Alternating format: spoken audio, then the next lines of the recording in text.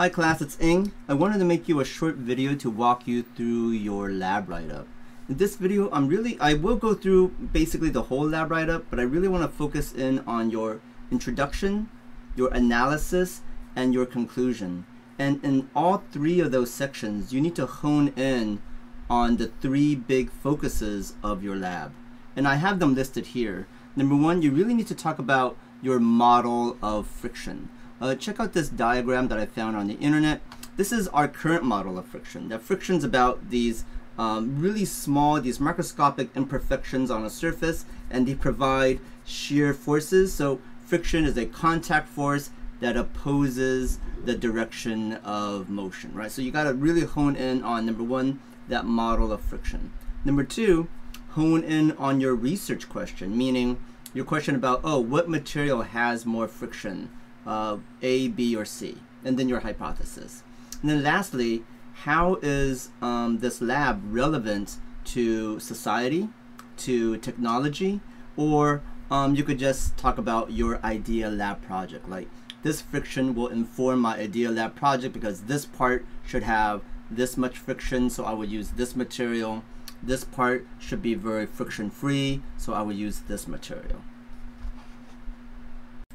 Let's start with your introduction. As you can see, this is basically the outline that we gave you in your card in Altitude called Lab 2. It's got the little fish in it. So the introduction, we posted 3 questions. What is friction? Use citations. That's important. There is a competency on citations. So when you talk about friction, you need to cite something. Go on the internet, give us a website, and do that citation that Chanel or Marianne has taught you to do. All right, and then what is the focus of this lab, and how might this lab connect to your idea lab project, or how is it relevant? So I envision your introduction being around 2 paragraphs. The first paragraph is all background information. Describe friction. Describe those main points of friction. Friction is a contact force. Friction opposes the direction of motion. Friction comes from small imperfections on the surface of materials. And in fact, that's our model, right? It's all about those small imperfections. Thinking about those small imperfections, you could predict, oh, you know, a glass is really smooth, so it should have low friction. Sandpaper has many imperfections, should have high friction. So paragraph 1, background information.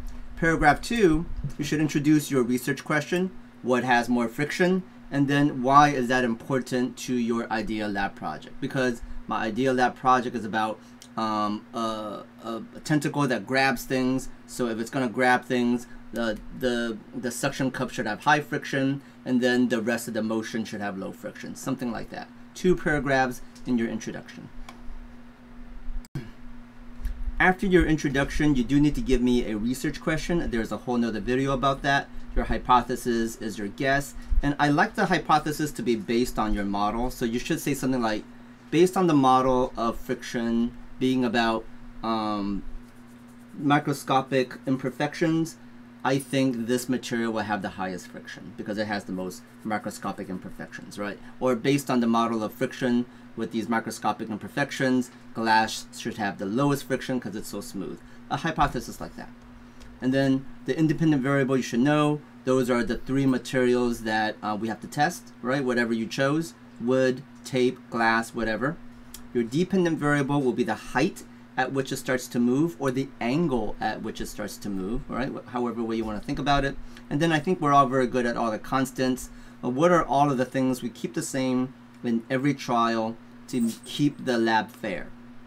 It's unfair if we change out your surface, right? It's unfair if we make the surface different sizes for each trial. So what are we going to keep constant each time? When we get down to the trials and the experimental design, these are pretty self-explanatory, or you should know them by now. You should always do 3 trials per material. You should list your materials. It's not a long list. And then there's already a video that lists through all of your procedures. So up to now, I hope you've had an easy time writing. When you get down to the data analysis part of your template, it might get a little bit confusing because there are 2 classes that are using these templates, and we are not going to do tables that look like this. So step 1, grab this table and delete it. All right, get rid of this table because it's not the table that we would use to graph. And then instead go into your Excel sheet or your Google Sheet, and then grab your data. Right. So here, this is the data that we collected. So I'm going to do Control Copy. I'm going to put this right here into my data. That's great. Probably a good idea to also have the length of my cardboard, right? That's also good data. Copy. All right, I'll put that down here. Good, right? And then for the analysis, this is actually your chart and an explanation and maybe some calculations. So here, I made a mistake and I put these blue questions in the wrong section. So here, copy these questions or cut them out, X, and they actually belong in the conclusion. So my apologies, they did not belong there. Instead, the analysis should have your graph and an explanation. So here, let's go to your sheet. By the end of it, you should have a bar graph that describes all of your data. So I'm going to copy this, copy chart, and then I'm going to move it down to analysis. Good. There you go. That looks pretty good. My professor always told me that there should be no naked graphs, meaning in a lab write-up, when you put in a graph, you have to describe it, even a little bit. You would describe it a lot more in your conclusion, but every graph needs to describe what you are seeing. When we do the analysis, this is another opportunity to go back to our focus. Remember our focus, those three things that I talked about in the beginning? We need to mention the model of friction. We need to talk about, go back to your research question and maybe hint as to why this is relevant.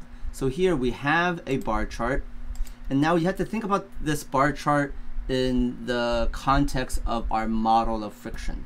Our model of friction is all about those small imperfections, and then surprisingly, metal has the highest friction. So maybe the person who was testing was not testing a smooth piece of metal, but a really rough piece of metal, like some raw iron or a file. So maybe that piece of metal had a lot of imperfections on it, which is why it had this high friction. So here, relate it back to the model. And then go back to your research question. What material has the highest friction? In my case, it's this old rusty piece of metal or frictionful metal, all right? Or what has the lowest friction? In this person's case, this piece of cardboard had the lowest amount of friction. And then how is this relevant? You would do a very short little bit like, okay, so this suggests that that when I have something that needs to move quickly, I should line it with cardboard. If I have something that I really want to be stuck and have a nice tight joint, I might use this metal, right? Does that make sense? And all of that should fit in barely a few sentences down here. Don't go too deep into the explanation and the analysis. The analysis is an opportunity for you to just kind of describe what you're seeing. I see that metal has the highest friction and cardboard has the lowest friction, and then a small hint at that focus. Go back to the focus, and then you're done with analysis. It should not be a lot of writing. It should be barely like 3 or 4 sentences. While your analysis does go through the focus of your model, your research question, and the relevance of it, it does so very briefly, like just kind of redescribing the data. Like that's the main focus of your analysis. Really, when the place where you're really going to flesh out those thoughts is in your conclusion. So again, all of these blue sentences that kind of is an outline for your conclusion, I mistakenly put them in analysis, so my apologies. Move those suckers down, please. So in your conclusion, I gave you an outline to, again, hone in on those 3 things that you should focus on multiple times in a lab. Your model, your background information, your research question, and then the relevance of this lab. So here, I gave you an outline. Step 1, evaluate your data. How well does it support your model or hypothesis? You see, it goes back to the model. So here, you'll go back here and look at the data. It says, you know what? Surprisingly, the metal is actually one of the smoother things or whatever, and so it doesn't really fit my model. Be honest with it, right? It really depends on what your data is.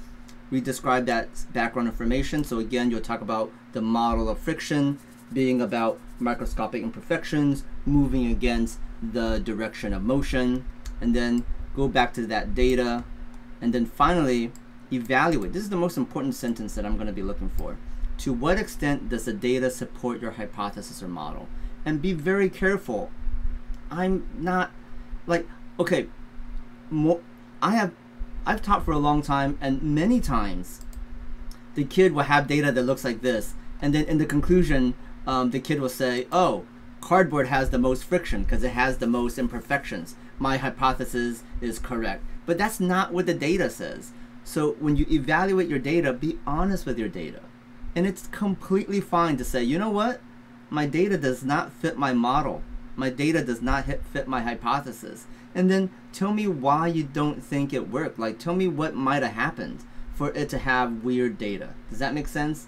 It's okay to have weird data, right? You should just be honest with your data, but talk about what might have happened, what other labs might you do, okay? So that's paragraph 1.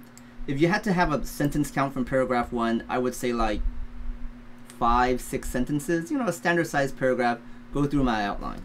And then for paragraph 2, this is when you hone in on the relevance of your lab. Why are we doing this lab in the first place? To inform your idea lab project. So review your idea lab project. Talk about the parts of it that might need high friction and low friction, and then talk about how your data will support your idea lab project. And then finally, what other information might you seek, right? Aside from knowing friction, or maybe you just need to do more testing, right? What other labs might you do? Just so that you can move beyond. So what other things might inform your idea lab project, aside from just a discussion of friction, okay? Thank you very much for watching. I hope you got some good tips to write well for your lab write-up. Again, it's all about having a good focus on the model of friction, focus on your research question and your hypothesis, focus on the relevance of this lab to your idea lab project, and do it in multiple places, in the introduction, in the analysis, and in the conclusion.